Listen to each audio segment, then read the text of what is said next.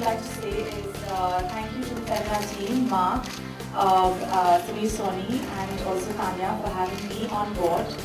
It gives me great pleasure as a Miss India myself to be in these shoes and give my knowledge and experience towards the judgment of these girls.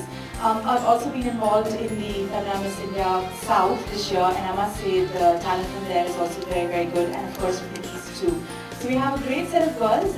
All the best, ladies. As a judge today for the Pantaloons Femina Miss India, the criteria that I kept in mind was definitely beauty, intelligence, confidence, a lot of poise, a lot of charm, just that spark that says she's a Miss India. You know, that personality needs to be there.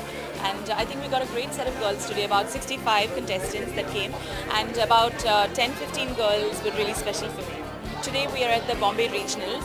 Until now there was the Pantaloons Femina Miss India South pageant that happened in December, and there's a winner from there. The winner of the South pageant goes directly into the top 10. There was also a Pantaloons Femina Miss India East pageant, and the winner of the East pageant also gets the top entry, direct entry to the top 10. Along with that, there are also 20 odd contestants that will be chosen from the Delhi and Bombay Regionals. The training program for a whole month will start on the 5th of March. The training program for Miss India is very well sought after. It's something that's looked forward to by everyone in India, not just the contestants here that are going to be going through this.